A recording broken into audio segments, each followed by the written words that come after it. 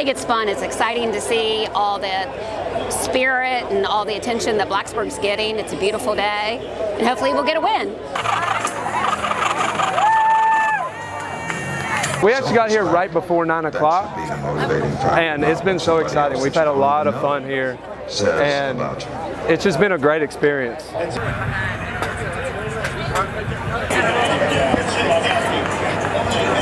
It's been so cool. I feel like you can really kind of see the community that we have here. Just when someone chants "Let's go," everyone screams Hokies, and it's really awesome seeing it with this huge crowd. It kind of just amplifies that.